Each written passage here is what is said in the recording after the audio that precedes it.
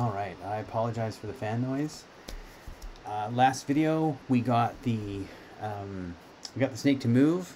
Or no, the 2 videos ago we got the snake to move. Last video we got it so that it's not just a never-ending snake. We erased the piece of the snake that was where we were before, and we draw a new snake. And then we made it so that we can move the snake around, and we made it so you can't double back on yourself. If you're going left, you can't go right, and because the snake's head would run into its body. So now let's start making food. So let's head over my code here, and let's see. Maybe food is the function that I've got. Let's come back down here, and that is in our tick function, and that comes before we do anything like this. So let's do maybe food. So we're maybe going to add some food, and the reason we're calling it maybe food is because, where do we put this? Probably around here. Is we might create food, and we're going to use math.random. So math is one of the built-in JavaScript libraries, and it has a random function which is going to return you a value between 0 and 1. And we're going to, we have this chance food constant that we don't have defined yet, so let's go get that. Chance food. And the reason I'm putting this into a constant that's up at the top is part of the, I don't know, it's part of the sort of the configuration of the game, is because I want to be able to change that instead of having a value here. Like I could just put, you know, if is food is created, and this is really, why change to, why is this change to that? No. Why change?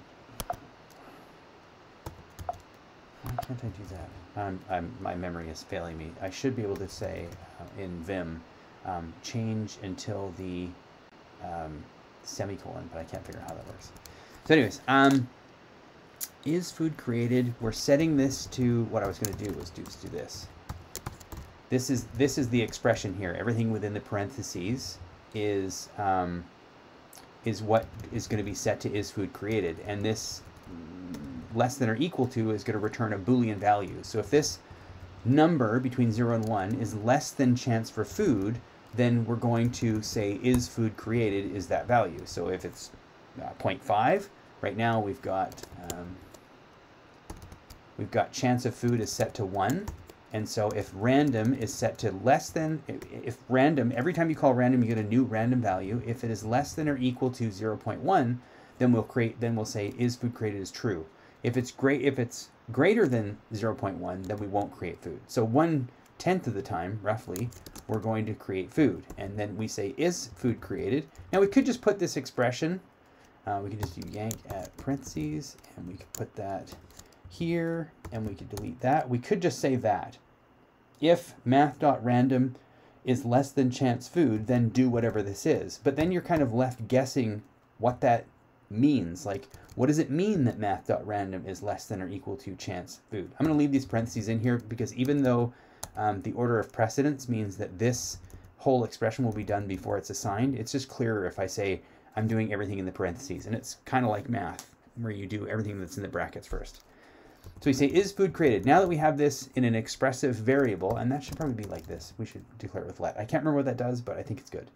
So let is food created be equal to whether or not math random was less than or equal to chance food. And if is food created, that'll be a Boolean. So if it's true, then we're going to drop down in here, and we're going to make a new x coordinate, a new y coordinate, and we're going to make them random.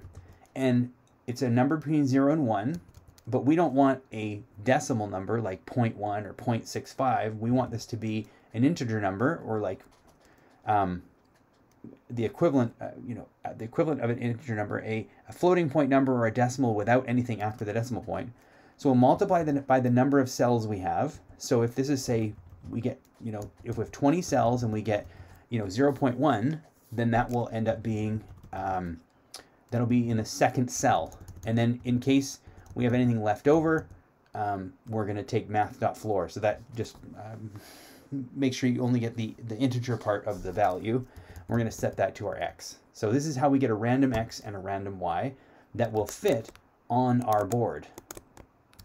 We only want to get, we want to take, we don't have any decimal grid coordinates. We only have integer grid coordinates, and so we want to spread that randomness evenly over all of these. So what we can do is we can multiply the number of cells by a decimal and get some number. So if you take 0.5 of the number of cells, then we'll be somewhere in the middle. 0.1 will be over here. 0.9 will be over here.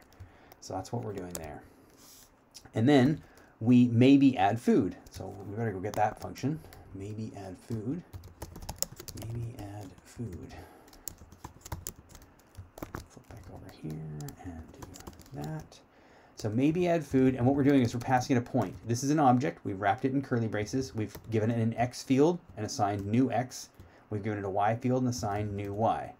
And I'm going to play with that just so we have an example of that. I can make any object. I can say var, whatever, z equals, and I can give any fields. Foo, I can say is 1. Bar is equal to, ABC, a string, and then baz is equal to another object, which has, x is 1. So we can make an object with any kind of values in it, and then we can say z.foo, that'll give us back 1. We can say z.baz.x, and that'll give us back 1. So you can see when we say z.baz, we get that object back. So we can also put functions on there. We can just assign things. We can say z.my, my function equals, and I think you can do anonymous function. I might screw this up here, but you could say like, x, and you return, x plus 1. And now if we call z.myFunction with 1, we're going to get back 2. So our object can have functions, it can have properties on it like these. So that's just showing that you can put all kinds of things in an object. You just make an object on the fly. So we've made an object, which is a point. It's an xy coordinate. So we're calling maybe add food, and we called that point. So here I've done another expressive variable. Says when we call maybe add food, it's going to have a point object that we're going to get, and it's maybe add food because we might not be adding food. And the reason for that, and because if the snake is on the food, we don't want to add a piece of food on the snake, and we don't want to add food on top of existing food.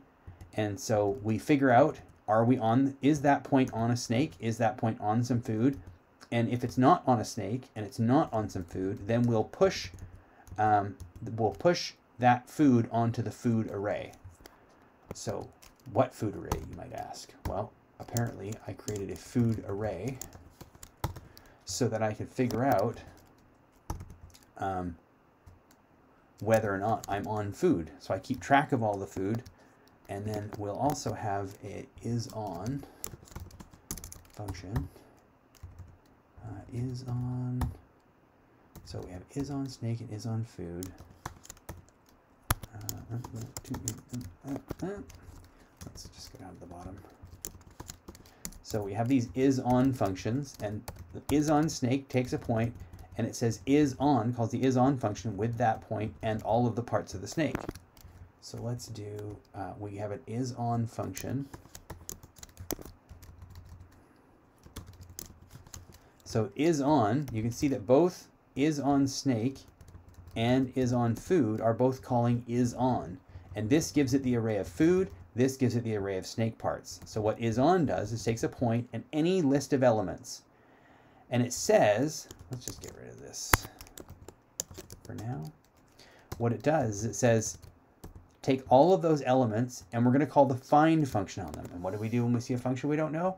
We can whip over here, and we can do mdn, let's just do array find. And here we go, find. The find method returns the value of the first element in the provided array that satisfies the provided testing function. What does that mean? It means that if you provide a function that takes one of those things and then returns a Boolean, the first one that returns true will be returned into the whatever variable you say. So let's see what that looks like. So if what we're doing is this should be let. Actually, is that what they used? They used const. Yeah, actually, we'll use const too. So we're declaring this maybe element variable, and we're saying it is equal to finding, and this is our function inside our parentheses here. It's a function that takes an element. So what it does is find will go through each of these elements and call your function with the first with each of those elements. So we've just named it elem for element, and it goes to that element and it says we have this point object here. And it says, take the x of the point and see if it's equal to the element's x. So all of these elements are expected to be objects that have x and y coordinates. So if our point x equals our element x and our point y equals our element y, then this point is actually equal to, in the same place as one of these elements. And if we get, and then if we go back to our function up here, it says, if no values satisfy the testing function, undefined is returned. So if we went through all these elements and compared them, the elements x to point x and element y to point y, so we went through all of these elements and compared it to this point, if we didn't get anything, then maybe element will be undefined. So we returned if maybe element doesn't equal undefined. If maybe element doesn't equal undefined, it means we found something. That means one of the elements of whatever it was we're comparing to had that point. So in this case, we say, is this point on one of the snake parts? And if it is, then we know that it'll return true for is on snake. This point is on the snake.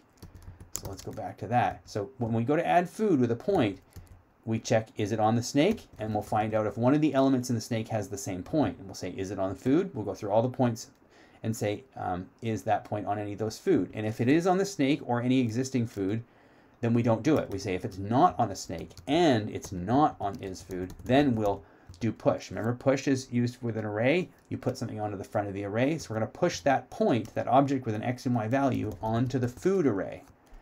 So now that we have food, so what?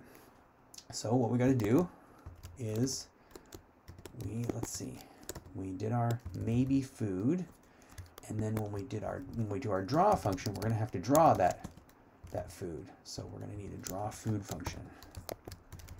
All right, draw snake. Let's draw the food after the snake. So there we go, draw food, and we're going to need that to do something. So let's do, that was wrong.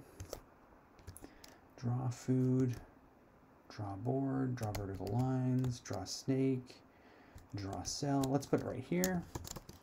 Okay, so draw food. Now our snake, what we did was you go through each part of the snake and you map over that, and with this anonymous function, for each part you call draw cell with that part, which is a point, and the snake color. So now what we're doing was we're doing the exact same thing.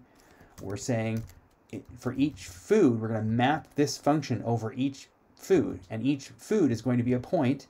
And we're going to call draw cell again with that point and the food color, but we don't have a food color yet. So let's go get our food color. I've chosen the food color to be green. So let's go up here.